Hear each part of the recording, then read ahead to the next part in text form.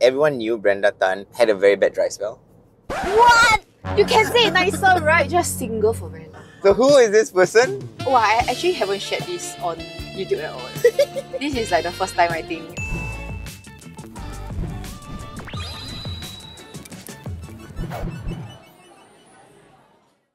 Hey guys, welcome to another episode of CAR CHOW. And today we have another person to CAR CHOW. She is none other than Brenda Tan.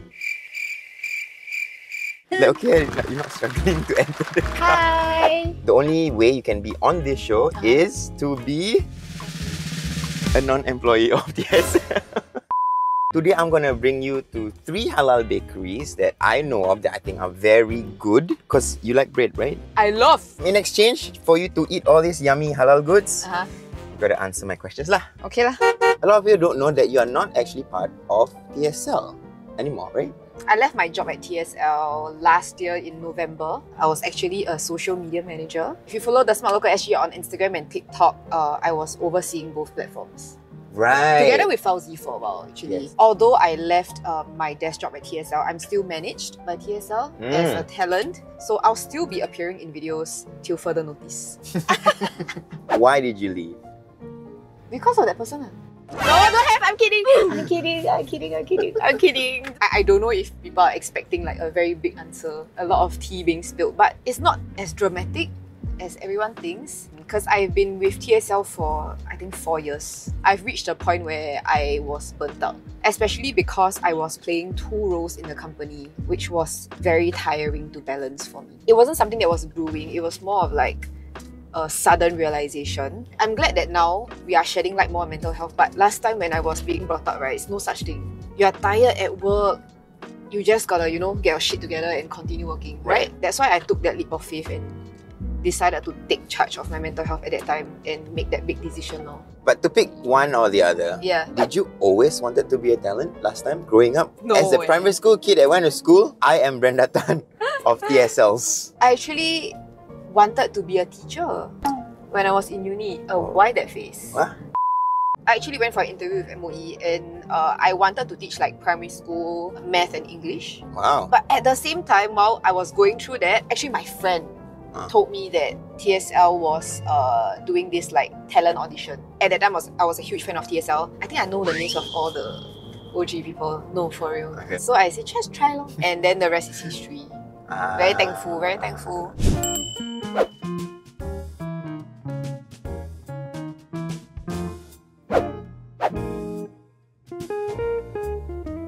We bought stuff from Boms Buns. It says here that they specialize in cold puffs and hot buns. This is the truffle mushroom bun. It smells very Thai.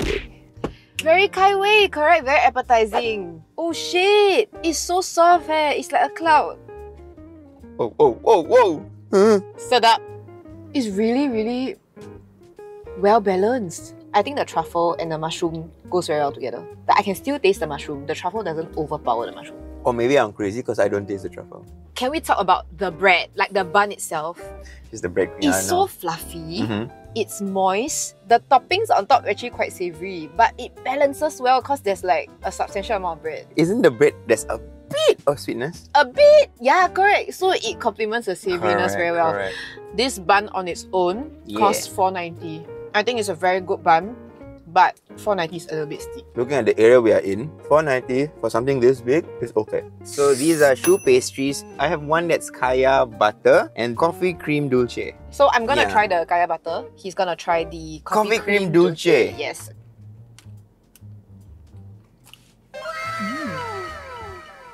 I think for the both of these two, they taste expensive. Yeah. I hate to use the term, not too sweet, but it really is not. It's not overpowering also. I love this. I can taste the pandan. It's very, very strong. And then on top is where the butter comes in. It's like this slightly more salty version of a buttercream. Very, very flavorful when you eat both together. I think getting one of this and one of this is like basically the Singaporean breakfast. You got kopi. And you got kaya toast. Okay, I personally also prefer the coffee. Because I think when it comes to like chew your boss last time. Because when it comes to choux pastry, right?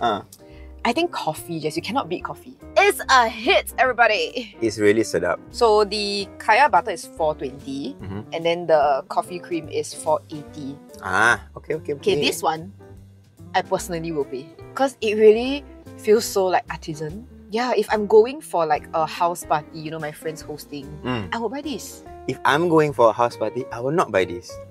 I don't share. The next location is not near us, so we shall go there now and ask you more questions. Questions. Okay, I'm excited. Let's go. For the longest time, when I first entered TSL also, like everyone knew Brenda Tan had a very bad dry spell. What? You can say it nicer, right? Just single for very long. And then Larry just said, "You never had a boyfriend for that damn X amount of years. I hope you're single forever." Larry said that, right? But at the same time, he was the one that wingman us. Oh, I see. So now he's the single one. So who is this person? Oh, I actually haven't shared this on YouTube at all. This is like the first time, I think. Like a bit of the story. Context is, he used to work in TSL. Don't act shocked like you. But his role is not camera facing, so he's not in any video. So for the longest time when he was still in the company, I candied him. Yeah. But I never made a move because I damn shy lah. Disgusting. I damn shy. Like I couldn't even bring myself to talk to him. You know? Nice guy. Good guy. catch. Then do you think he got a good catch? Huh? I mean... What must you think? If it's a good catch to you, Let me like just share a little bit about how Larry wingman us. Yeah, it was an event. Larry invited the both of us, but I couldn't make it because I was down with an allergy reaction. So he went and then Larry was there. Later that night, I received a text from him. And then we went out. So Larry was drunk that night and then he actually wrote down in his notes, right, everything he told him. Then you know one of the things he told him was like, Brenda really likes you. I was like, what?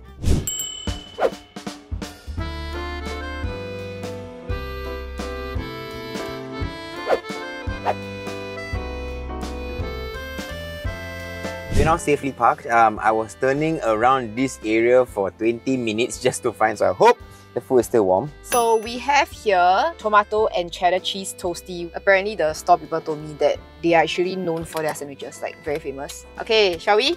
Yeah.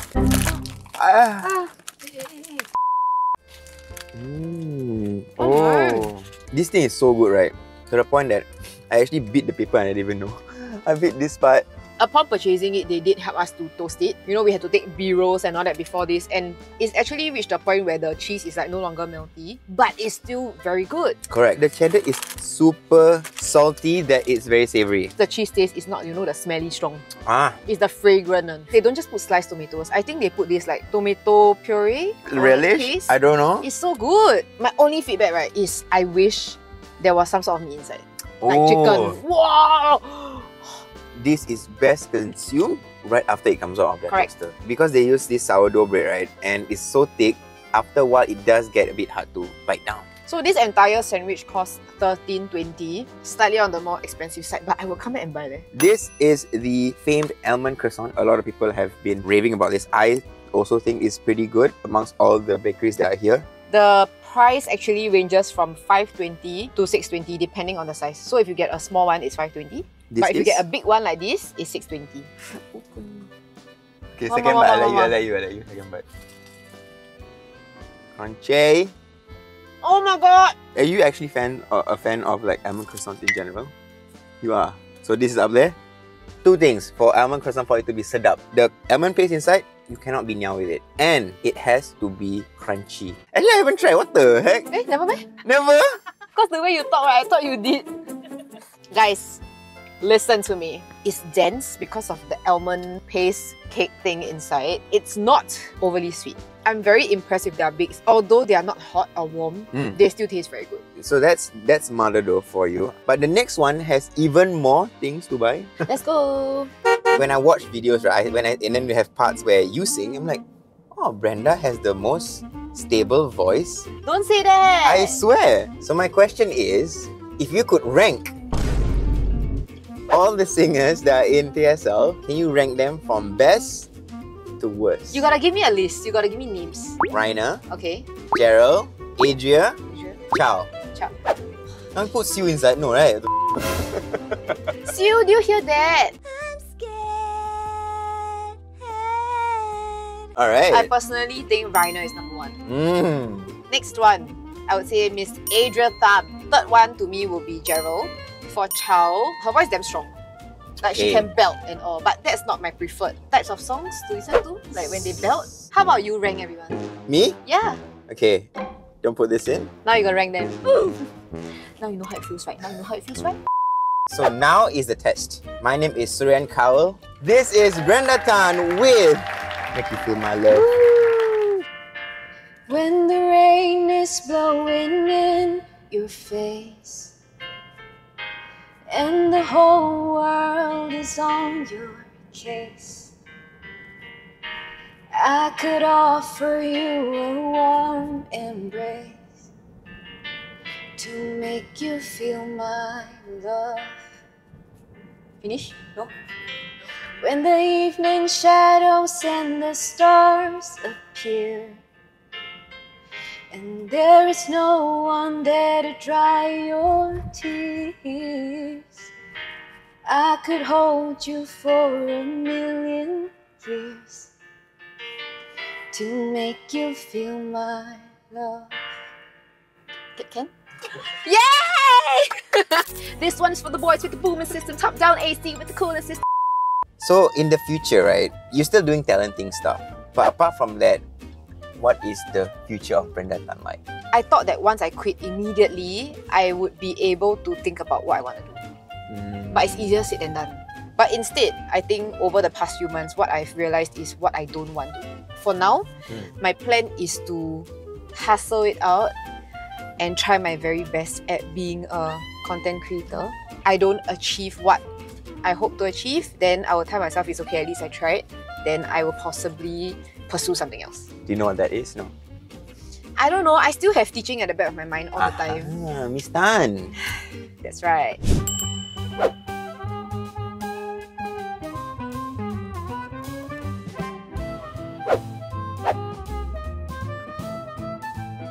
So we visited Konditori. I have the jumbo cheesy wiener roll. Wow, heavy eh!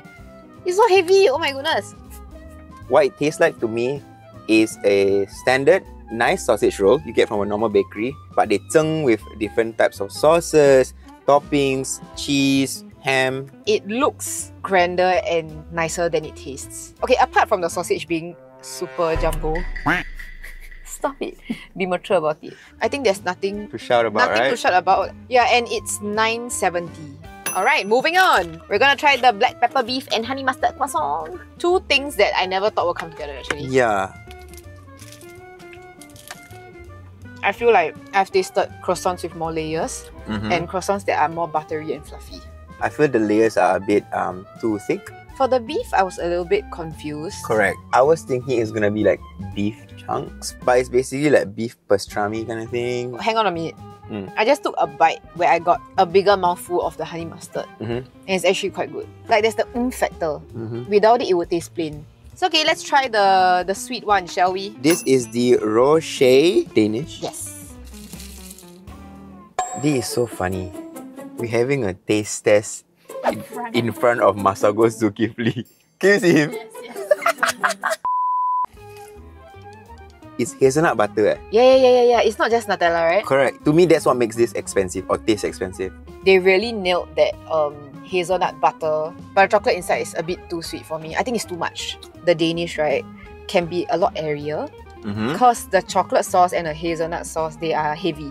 I'd like to differ because I like the chewiness and the richness of the taste. Yes, it's a bit sweet, but texture-wise, I think this one hit the mark. The price for this is $5.60. Do you think it's worth it? Personally, yes. For me, I think $5.60 is a very reasonable price for the size. And considering, right, they are super generous with the ingredients. Nonetheless, we've only tried 3 things from Konditori. They have 2 storefronts. Both sides are filled and packed with pastries and whatnot.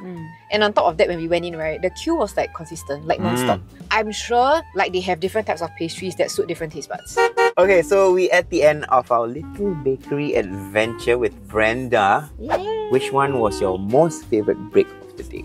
Okay, so I will be judging based on like which one will I eat the most often. Okay. Right. And my answer is the tomato and cheddar cheese toasty from Mother Dough. My favorite of the day is coffee cream dulce from Boms Buns. So nice. Yeah, that's actually my second. If it's like occasion based where I'm going for a party, I would buy the choux pastries from Boms Buns. Who do you think should be on here next? I thought of my answer, and it's for your own good, by the way. For my own Yeah, good? Okay. because I know you love them a lot.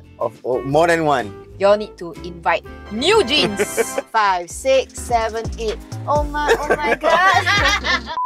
I would want to see Ryan from Overkill. I want to see how like the Food King actually critiques your recommendations.